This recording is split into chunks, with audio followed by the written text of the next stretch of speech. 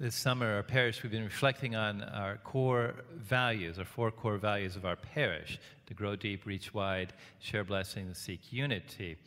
These have been in our homilies and websites and parish bulletin. The values set our priorities, what is important to us. And so in our budgeting, our resources, our hiring, people, our calendar, how we use time, and all those all set by our priorities set by our 4 core values: grow deep, reach wide, share blessings, and seek unity. So today I want to speak to you about grow deep. Grow deep. Grow deep is growing deep in the relationship with the Lord. You know, it's amazing that God wants a relationship with us, sinners. He wants a living relationship with us, to know us and be known by us, to love us and be loved by us. He wants that relationship with us, to grow deep. And that means knowing the Lord, not just knowing about the Lord, like you might know, oh, I know Abraham Lincoln, he's a president, he's a very admired and important person. Not knowing about Jesus in the past as someone in the past, but having a living relationship with the Lord here and now. But as Catholics, that's not often it's not the case. You know, we get baptized, we receive our sacraments, come to church faithfully every Sunday, follow the 10 Commandments, try to live a good life, and that's it. You know, we know about the Lord, we don't know the Lord. We're connected with the church, God, the Lord's church. We're not connected with the Lord in the same way. So if you're not sure about that, you know, where you stand in your relationship with the Lord, let me pose a question to you. When did God become important to you? When did God become important to you? Now, someone asked me that question, Father David, when did God become important to you? I told them January 16th, 1980. Now, up to January 16th, 1980, I was a kid. My family was a cradle Catholic, was baptized. My 5 brothers and sisters were all baptized. Mom and Dad took us to church every Sunday. We went to St. Mary Magdalene School here in Altamont Springs. Went to parochial school, and folks made great sacrifices. We all go to school there. And so we were connected with the church. You know, the church was important to my family, for sure. And I went along. That's what kids do. You know? But when God came important to me, January 16th, 1980, 10th grade, I was between chorus and American history class, and right in the changing classes, a voice in my head said, "Be a priest."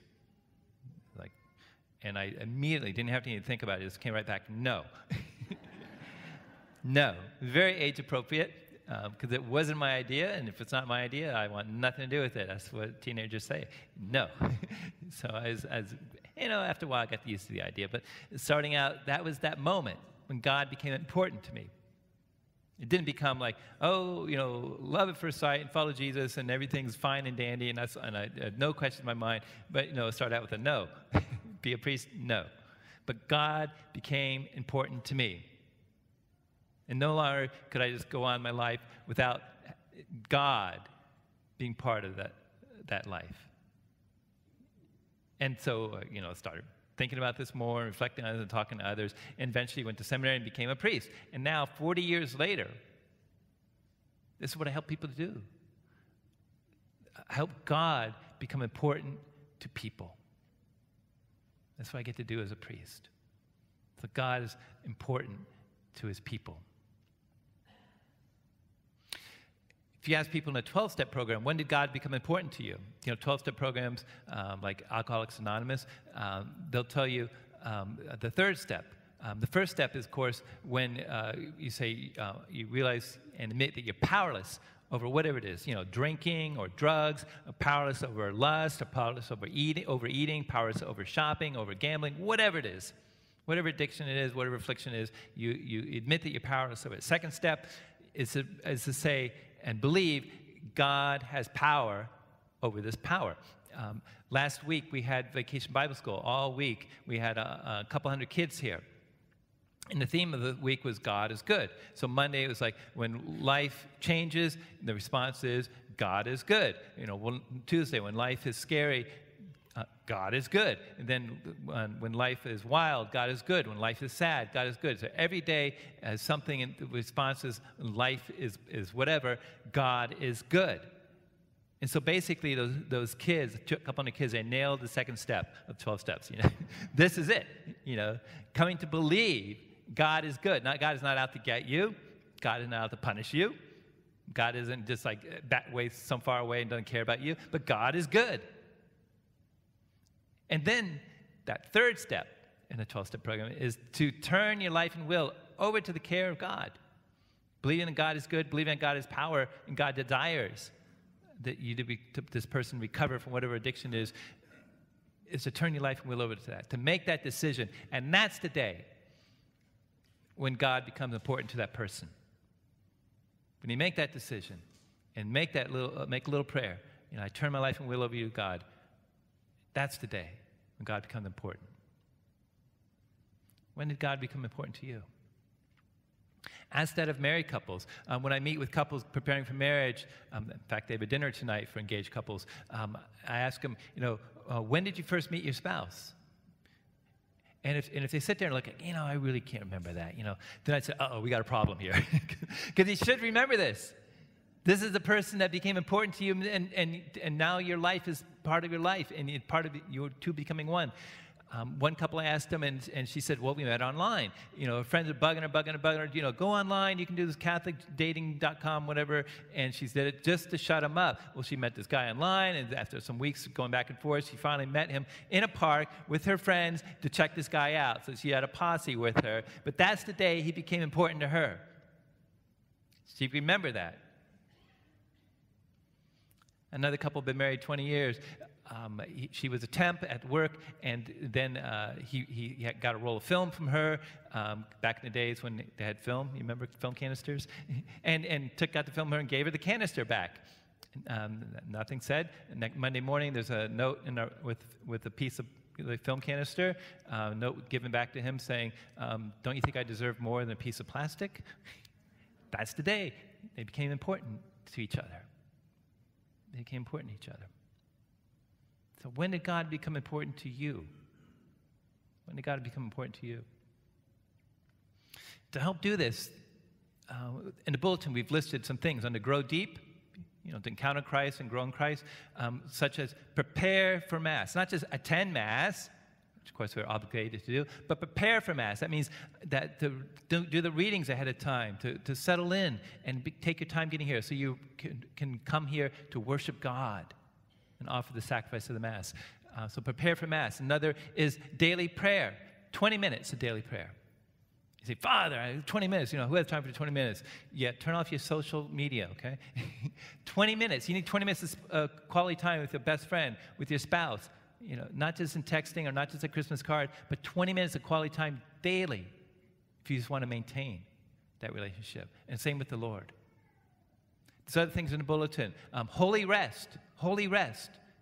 Check out the bulletin to see what that means. God moments. Check out the bulletin. These are ways that you can prepare for God to become important to your life. Well, let me suggest this. You can do this right now. Well, after communion, today. And that little silence right after communion, and all is done, we're just gathering ourselves, is to make that prayer, Jesus, I trust in you. The Divine Mercy Prayer. Jesus, I trust in you. That's putting in everything in his hands and just turning yourself over to the Lord. Jesus, I trust in you. Having that direct conversation with the Lord. Jesus, I trust in you. Jesus has just given himself to you, body and blood, soul and divinity, his whole self to you. And in response to that is, Jesus, I trust in you. So try that. See what the Lord says. See what the Lord says. And when you do this, when the Lord becomes important to you, and you know the Lord, not just about the Lord, what other people say, or grandma says, but what you know through the scripture and through prayer, when you know the Lord and you know his great love for you, unconditional love just because he loves you, when you know the Lord, St. Paul says, we heard, what happens? For freedom, Christ has set you free. When you know the Lord, you're set free.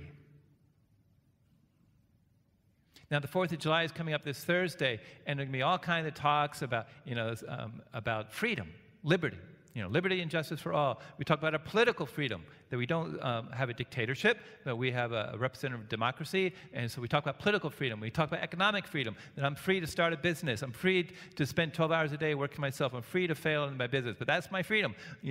I'm free, my personal freedom. I'm free to talk to whomever I want to. I'm free to associate with whomever I want to without losing my job. Okay, I'm free to eat a pint of chocolate ice cream. I get that freedom. Okay, I love that.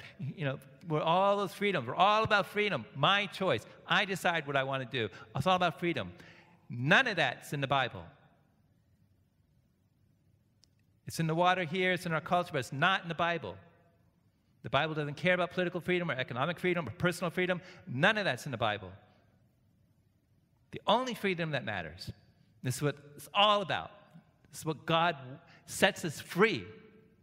He sets us free from sin, from the bondage of sin.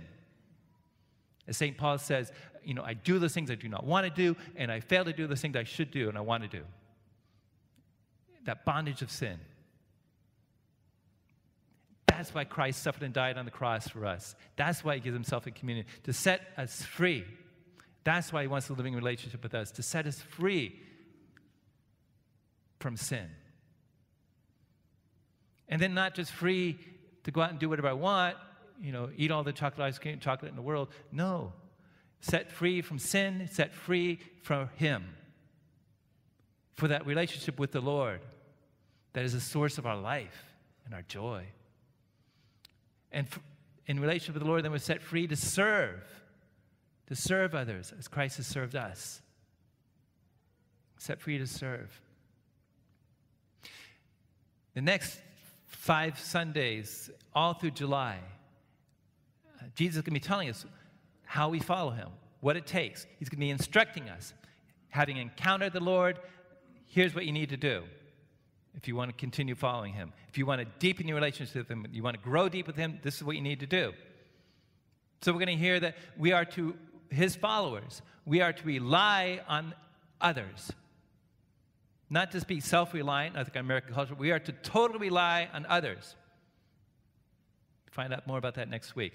We are to care for others along the way, like the story of the Good Samaritan. We are to love our neighbors, even those people we're supposed to hate, like Samaritans.